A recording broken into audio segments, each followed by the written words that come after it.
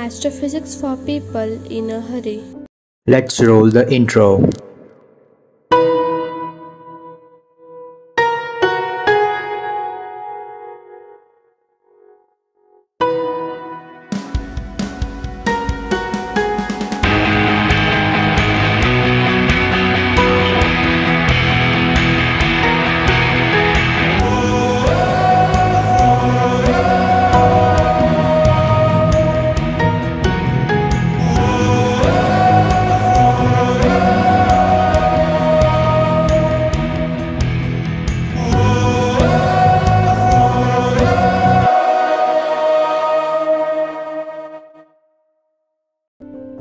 Chapter 6 Dark Energy. As if you didn't have enough to worry about, the universe in recent decades was discovered to wield a mysterious pressure that issues forth from the vacuum of space and that acts opposite cosmic gravity. Not only that, this negative gravity will ultimately win the tug of war, as if it forces the cosmic expansion to accelerate exponentially into the future. For the most mind-wrapping ideas of 20th century physics, just blame Einstein. Albert Einstein hardly even set foot in laboratory. He didn't even tested phenomena or use elaborate equipments. He was just a theorist who perfectly the thought experiment, in which you engage nature through your imagination by inventing a situation or model and then working out on consequences of some physical principle. In Germany, before World War II, laboratory-based physics far outranked theoretical physics in the minds of most Aryan scientists. Jewish physicists were all relegant at the lowly theorist sandbox and left to fend for themselves. And what a sandbox that would become! As was the case of Einstein, if a physicist model intended to represent the either universe, the manipulating the models should be tantamount to manipulating the universe itself. Observer and experimentist can then go and outlook for the phenomena predicted by that model. If the model is flawed, or if the theorists make a mistake in their calculation, the observer will uncover a mismatch between the model's predictions and the way things happen in real universe. That's the first cue for a theorist to return to the probable drawing board by either adjusting the old model or creating a new one. One of the most powerful and far-reaching theoretical models even desired already introduced in these pages is Einstein's general theory of relativity, but you call it GR after you get to know it better. Published in 1916, GR outlines that relevant mathematical detail of how everything in the universe moves under the influence of gravity. Every few years, lab scientists diverge each more precise experiment to the test to the theory, only to further extend the envelope of the theory's accuracy. A modern example of the stunning knowledge of nature that Einstein has gifted us comes from 2016, when gravitational waves were discovered by a special design observatory drawn just the purpose. These waves, predicted by Einstein, are ripple moving at the speed of light across the fabric of space-time and are generated by self-gravitational disturbance such as the collision of two black holes.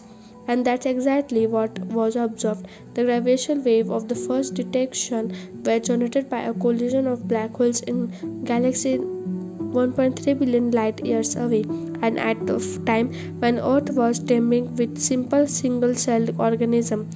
While the ripple moved through space in all directions, Earth would, after all, another 800 million years involve complex life including flowers and dinosaurs and flying creatures, as well as a branch of vertebrates called mammals. Among the mammals, a sub-branch would evolve frontal lobes and complex through the accompany them. We call them primates. A single branch of these primates would develop a genetic mutation and allow speech, and then branches Homo sapiens would invent agriculture and civilization and philosophy and art and science, all in the last 10,000 years. Ultimately, one of the 20th century scientists would invent relatively out of his head and predict the existence of gravitational wave. A century later, technological capable of seeing these waves would finally catch up with the prediction just the day before that gravity wave, which had been traveling for 1.3 million years, washed over Earth and was detected. Yes, Einstein was a badass. When first proposed, most scientific models are all half-baked, leaving willing room to adjust parameters for a better fit to the known universe. In a sun-based heliocentric universe, convinced by the 6th century mathematician Nicolaus Copernicus, planet orbit in perfect circles. To orbit the sun part was correct and major advantage of the Earth-based geocentric universe, but the perfect circle part turned out to be a bit off. All planets orbit the sun in Frederick center and called ellipse, and even that shape is just an approximation of the more complex trajectory.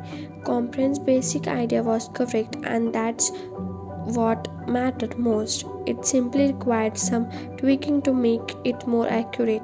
Yet, in the case of Einstein relativity, the founding principle of the either theory required that everything must happen exactly as predicted. Einstein had, in the effect, built what looks outside like a house of cards with only 2 or 3 simple postulates holding up the entire structure. Indeed, upon learning a 1913 book entitled 1000 Authors Against Einstein, he responded that if he were known wrong, then only one would have been enough. Therein were sown the seeds of one of the most fascinating blunders in the history of science. Einstein's new equation of gravity included a term he called cosmological constant, which he represented by the capital Greek letter lambda, a mathematical predicted but optional term. The cosmological constant allowed them to represent a static universe. Back then, the idea of the universe would be doing anything at all another than simply existing was beyond anyone's imagination. So lambda's sole job was to oppose gravity within Einstein's model, keeping the universe in balance, resisting the nature's tendency for gravity to pull the whole universe into one giant mass. In this way, Einstein invented a universe that either expand or contract, consistent with everybody's expectations at the time. The Russian physicist Alexander Friedman would shows mathematically that Einstein universe, though balance, was in an unstable state, like a ball resting on top of hill, awaiting the slight provocation to roll down in one direction to another, or like a pencil balanced on its sharpened point. Einstein universe was precisely brought between the state of expansion and total collapse. Moreover, Einstein theory was new, and just because you can't give something a name does not make it real. Einstein knew that the lambda, as a negative gravity force of nature, had no known counterpart in the physical universe. Einstein's general theory of relativity radically departure from all previous thinking about gravitational attraction. Instead of settling for a Sir Isaac Newton view of gravity as a spooky action at distance, GR regards gravity as the response of a mass at the local curvature of space and time caused by some other mass or field of energy. In other words, concentration of mass can disorder dimples really in fabric, though they look like to us the gravitational attraction we can orbit.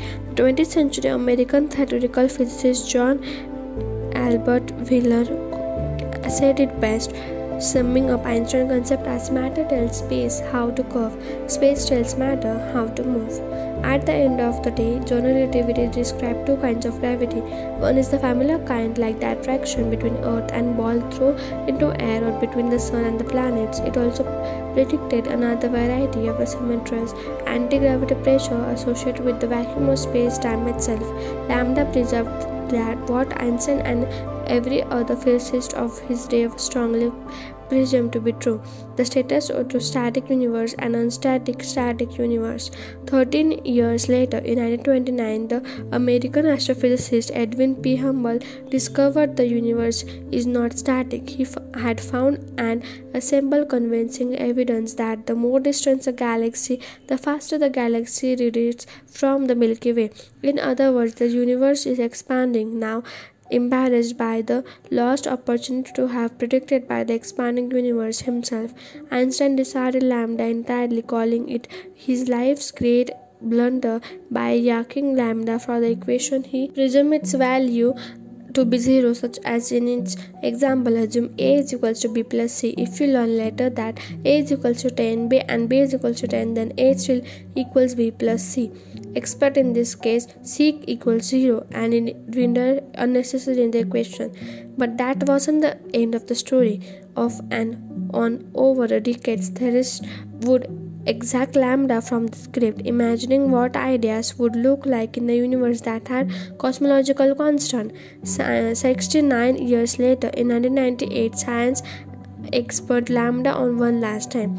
Early than year remarkable announcement of Lawrence Berkeley National Laboratory in Berkeley, California, and the other co-led by Brian Sandwich of Mount Stereo and Steering Spring Observatory in Lambda, Australia, and Ambient on the Roadman observed appear noticeably dimmer than expected, given the well-documented behavior of this species of exploding star.